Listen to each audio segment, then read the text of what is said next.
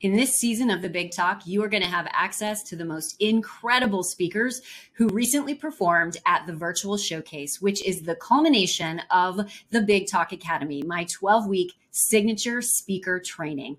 Be sure to watch every single one of these speakers in this series because they are all equally as inspiring, entertaining, and powerful. And by sharing their important messages, they can change and even save a life. Enjoy.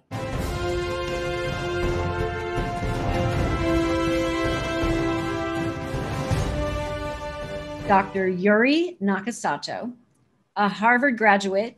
He's an award winner of the prestigious Leadership Bush Fellow.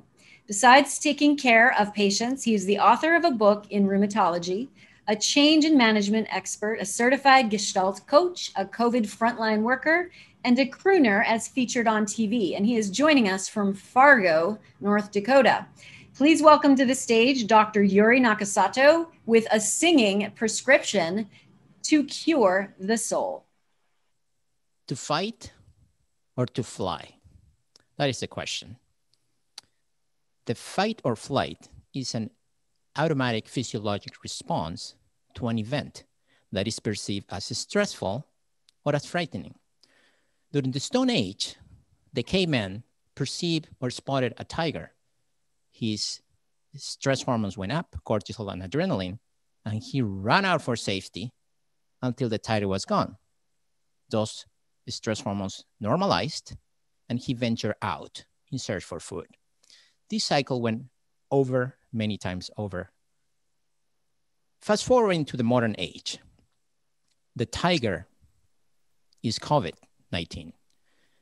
People were so afraid that they ran for toilet paper.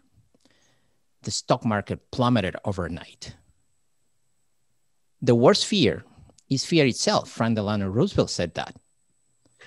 And remember, there was no treatment, no PPE, there was no vaccine, there was this sense of loss of control, and there was a lot of uncertainty. So it felt like 9/11. The firefighters were going into the building in flames while the rest of the people were going out, running for their lives. With this daily sense of my own mortality, I pose myself this question: should I fly or should I fight? Well, I decided to fight, but it took a price. One day, I found myself sweating profusely. I had to change my undershirts by the hour. There was this lack of concentration.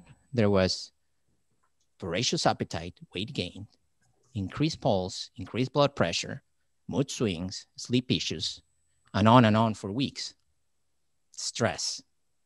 And it was causing me anxiety. And at this pace, I was going to get depression, PTSD, or maybe a heart attack. So, during these times, I tend to lean on my family and my friends. But the world was upside down. We were socially distanced. So it felt like my soul was sick.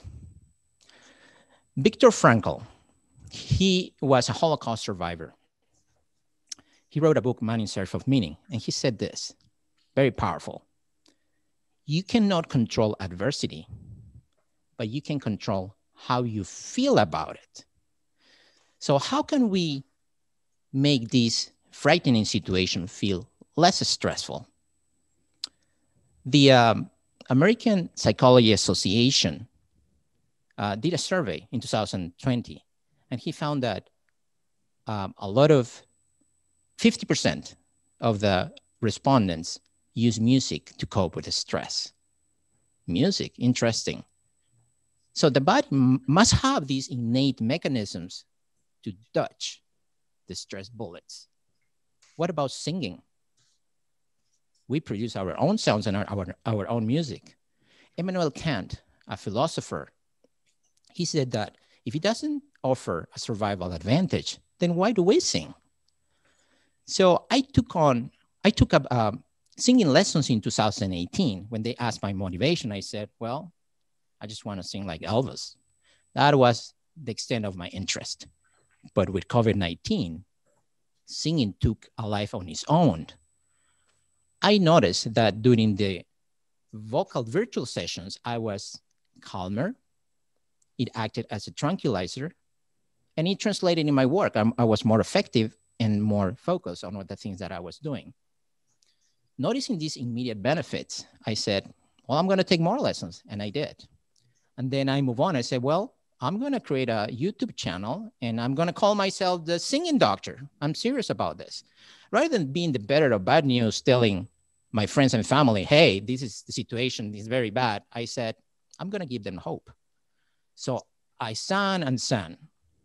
2 months later, I was featured on the local TV news with these headlines: how a doctor coped with stress through music.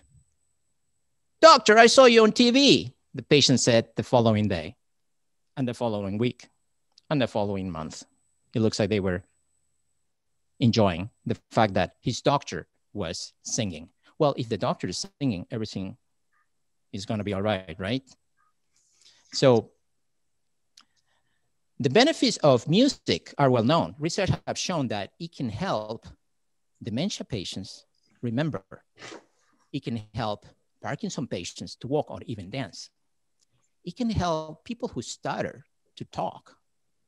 It can do that because it fires different regions of the brain that we cannot do otherwise. It's like a whole brain workout. It also has shown that under the right conditions, it can help depression and it can help anxiety. And research has shown too that in people who have been exposed to music for many decades, it can improve the connections between the right and the left brain.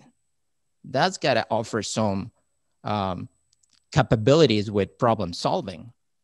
And research has shown too that it improved the brain plasticity and improved the cognitive function. And this flexibility of the brain translate into old age. Well, singing is kind of more interactive. You know, singing involves the thoracic cage and the diaphragm. When we take those deep breathings to produce those beautiful sustained sounds, as we saw on the singer at the beginning of this session, it stimulates the parasympathetic system, which reduces the cortisol and adrenaline, which are the stress hormones. It also increases the endorphin, which alleviates the pain. And singing is like a social lubricant. We sing in groups, we sing in the stadiums, in the concerts. It makes us happy because it releases a dopamine, the happy hormone or neurotransmitter. So altogether, it also improves the oxytocin, which improves our empathy and our bonding. So it makes us better listeners.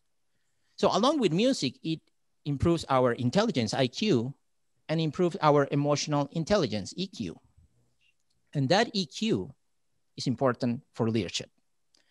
Shackleton, in his ill-fated expedition in 1915, showed that he was able to save his whole crew despite being trapped in the ice in the worst frigid conditions on Earth for 2 years. 2 years. How were they able to keep this morale high? Well, he did 2 things. 1, he kept them busy. And 2, he kept them singing. In fact, the crew members remember that when they were recruited, one of the questions was, can you sing? And when the ship was crashing under the weight of the ice, he ordered the crews to abandon ship, but he said, you can take up to 2 pounds of your personal belonging, but he made an exception. It was a 12-pound banjo for the navigator. It's a vital mental medicine. We may need it when we run out of food. So in summary, doctors may say, eat better, eat less, and exercise more. Well, a healthy body will keep a healthy mind. Makes sense. But if you want a pill or a medication that decreases stress by decreasing cortisol and adrenaline and improve the dopamine, make you happier, and make you more socially able by improving your oxytocin and improve your IQ and your EQ, well, follow this prescription. Sleep better, love and laugh more, and sing as much as you can. This is my prescription to cure the soul. Thank you.